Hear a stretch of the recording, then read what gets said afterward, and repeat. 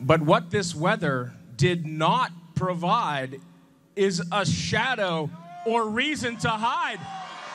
Glad tidings on this Groundhog Day. An early spring is on the way. Today is, of course, Groundhog's Day. That was one of the groundhog handlers this morning in Punxsutawney, Pennsylvania. He declared the famous critter did not see his shadow. According to tradition, as the handler said, that means an early spring is on the way. And with all the winter weather we've had in Five Country, I think most of us are pretty excited to hear this. The city of Punxsutawney is an area where the Pennsylvania Dutch settled, and in the late 1880s, they started celebrating the holiday by picnicking, hunting, and even eating groundhogs.